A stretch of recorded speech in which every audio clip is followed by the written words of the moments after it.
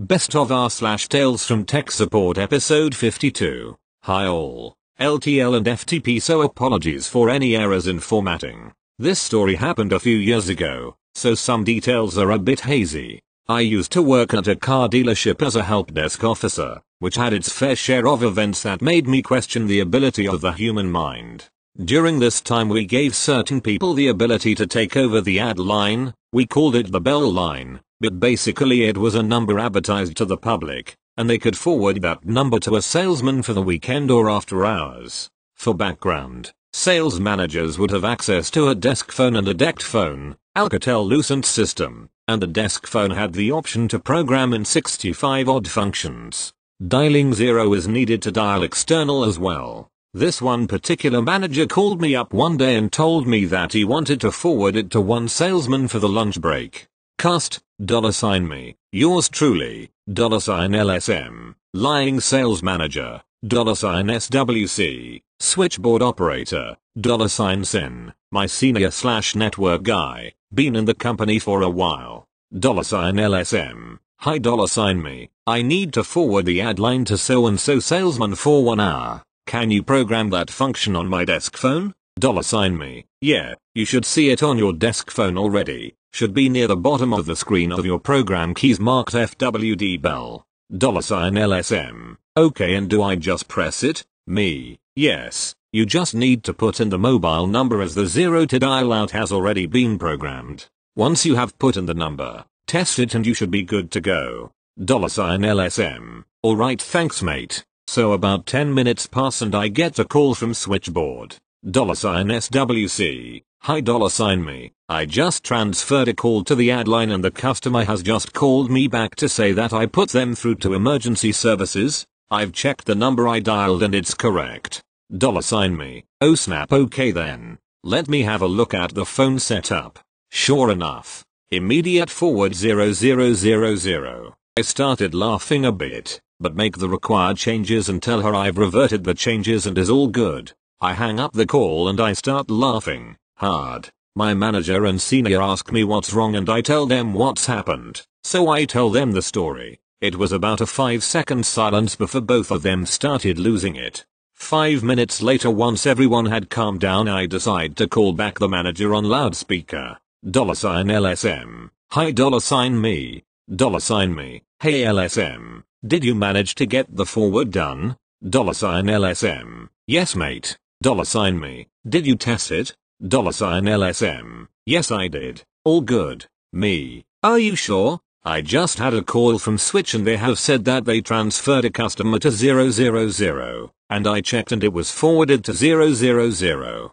A 5-second silence turned into him ranting. $LSM, well I tested IT and IT worked, not my fault that I'm busy. The phones aren't very friendly in letting us do those things. Now bear in mind, every other sales manager can do this, with no issue at all. $SIN, well maybe you should actually test it instead of holding each other's DKS. More silence ensued as I tried to hold my laughter back. $me, I've fixed it for you now. $LSM, alright thanks mate. Terminates call. We as IT laughed for a fair bit after that. Admin next door popped in to see what we were laughing about. Told them the story and they laughed too. TL.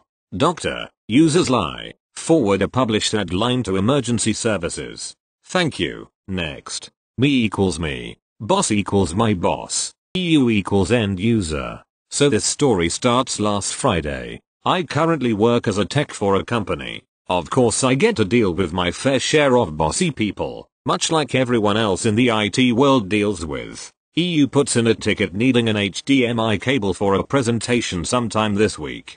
Doesn't let us know of a day, just says next week. Me, responds in ticket with is 10 feet sufficient? EU, probably not. The TV is way high up on the wall and then he will be standing about 10 feet away from the wall to address the class. I'm going to say we need a 30. Me, orders 30 feet HDMI cable. Fast forward to 8 AM today. EU calls me bright and early. EU, yeah I am going to need that HDMI cable today. The meeting will be tomorrow morning. I also will need an Ethernet cable so we can connect to the network outlet. Me, Well, I just ordered the HDMI Friday and it won't be here for a few days. EU. That's not good enough. The meeting is tomorrow morning. Me. Well, I could check and see if Staples has any cables. EU proceeds to tell me that there is a little mom and pop shop that carries this length cable. Tells me not to go to Staples and to support the local shop. Also throws boss's name around,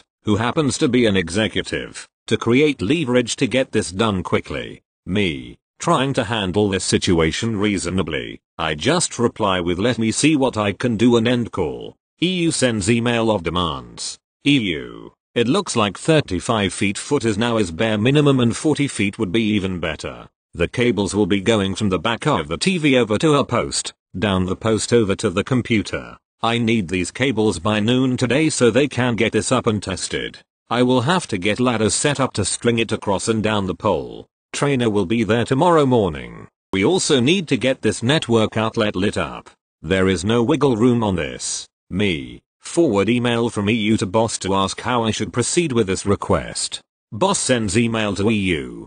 Boss, you will need to obtain the cable you need as we do not maintain a stock of these cables and we do not make store runs for specialty items on short notice as we cannot guarantee we will have time available to obtain what is needed. We will try and get the data port working today, however, we can make no promises that it will be functional by tomorrow on short notice and with the time available to us. For future reference, we generally do not run cables of any kind and requests of this nature need more than a single business day of notice and when they are needed quickly, that needs to be stated. An email or phone call attempting to steamroll a person with your demands for service is not the appropriate way to ask for help with something that should have been handled before scheduling the use of the equipment. EU. This is not a last minute thing. I put in a ticket for the HDMI on the 17th. Mom and pop shop has a 45 feet HDMI cable in stock. I guess I'll go pick it up myself. Tomorrow we have an out of town consultant to train everyone,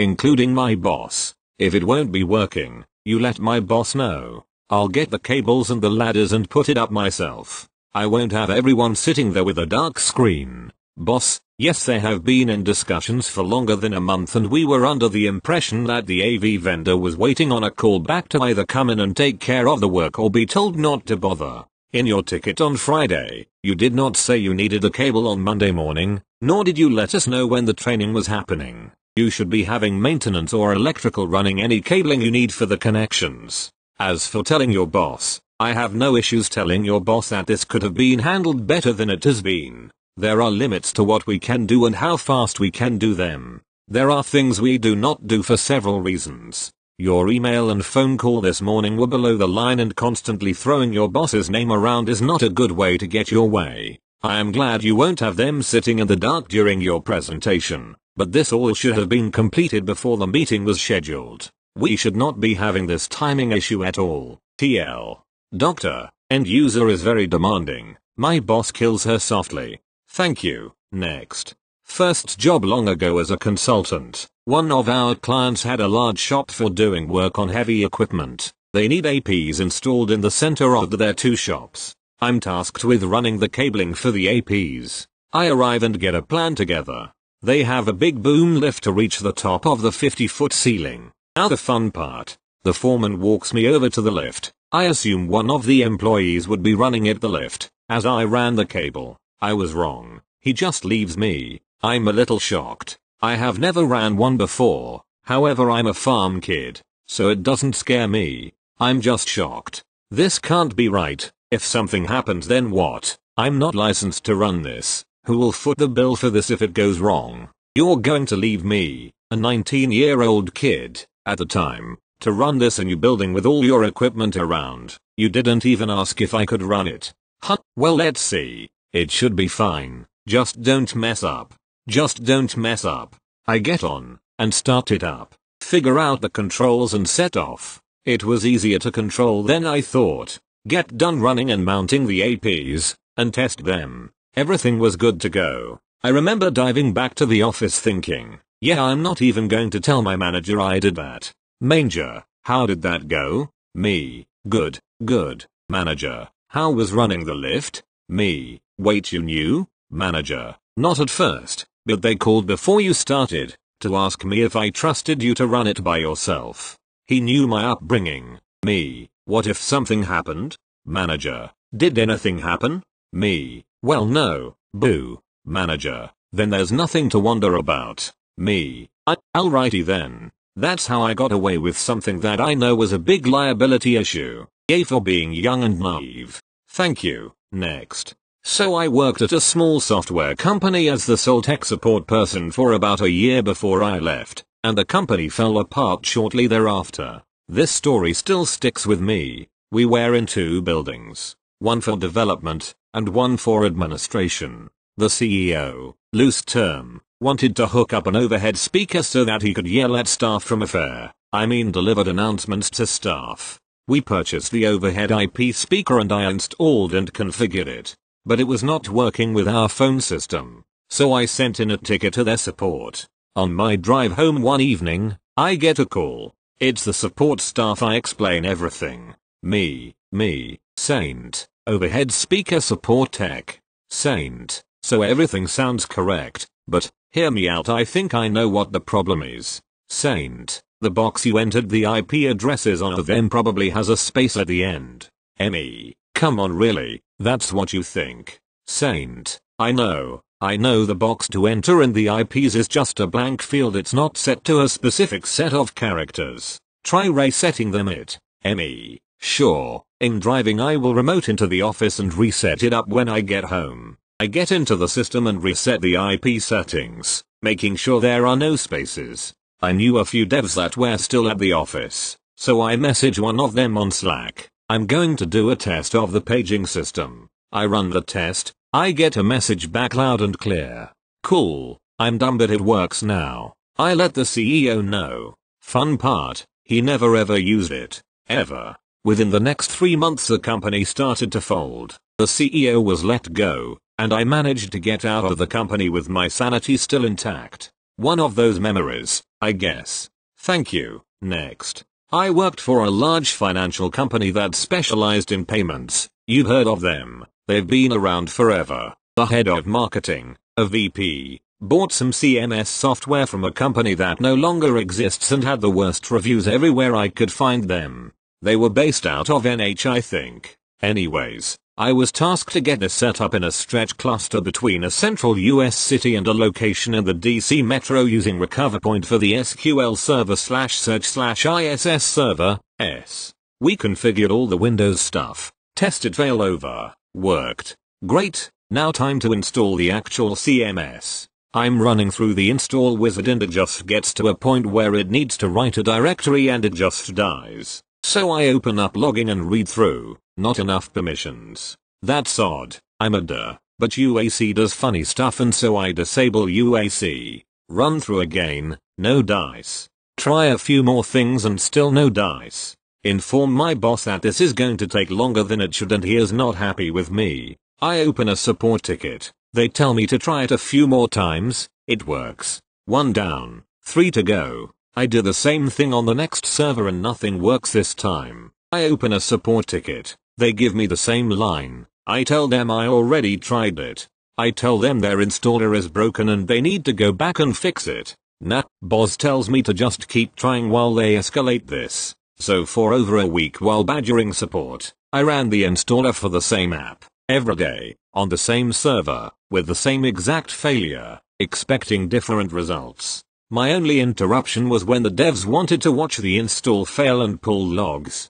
Turns out the installer was broken and no one else had installed this garbage software. So 2 weeks later I finally got my updated installer package. Everything worked like it should after that. Thank you. Next. So, I'm not a support tech, I'm a developer, but this was from the early days of the company, and we didn't have support techs, yet. We developed a system for a major utility. Well, major for back then. There's been a lot of consolidation since. The dispatchers at the utility could manage the work, assign it to fleet workers, receive completion information, etc. Some of the workers were virtual. Assigning work to a special worker would send it to a different dispatching center, usually at another company, who would then dispatch it to one of their own workers. This was like 1991. It wasn't pre-internet in the technical sense, but hardly anyone outside the university Comp C departments had even heard of it. So the dispatch centers communicated via modems.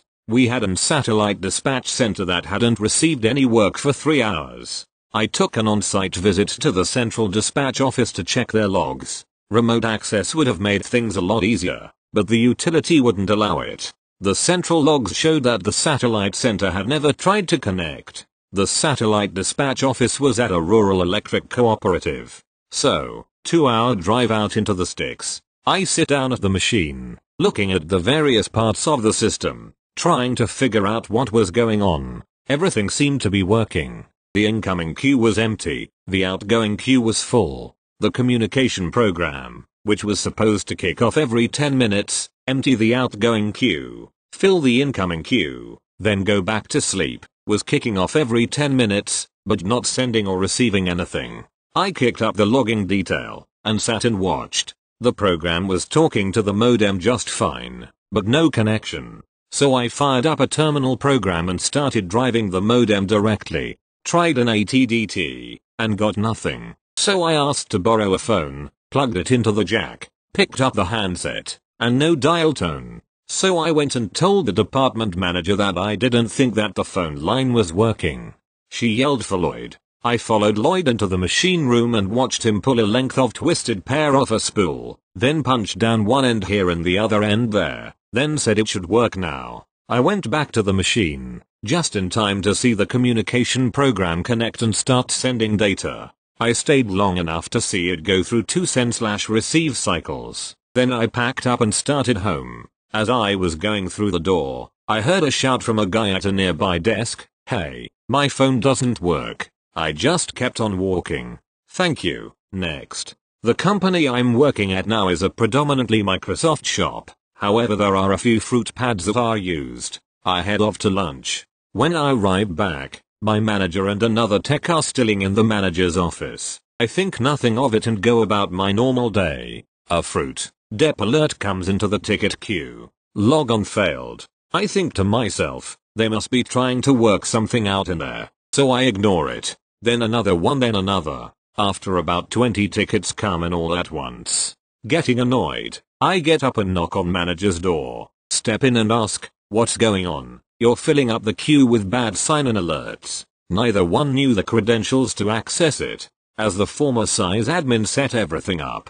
"Did you look around for it?" They tell me that they looked on the file servers, old emails and found nothing. Okay, give me a few minutes. I'm going to look myself. I also check the normal places that they checked, coming up with nothing. I think to myself, where would I put something like that? Local probably, then move it when I was done with it, but I bet he never did, and his old PC is long gone. I then had a maybe idea. I'm sure they looked on there, but maybe not. We run a local PC backup software to the cloud. I log into it, find his old profile and start looking. On his desktop in a folder labeled stuff, I find the document with the username and password for fruit dep. I sent the file to my manager and the other tech that had been trying to get in for the last hour to get the creds. Walk in and tell them I found it. Check your email. I sent it to you. They finally get in and my manager goes, "Where did you find the doc?" "The stuff folder on his local backup."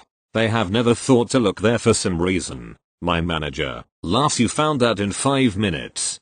Guess you get the gold star of the day. It's only because you were generating alerts and I wanted them to stop."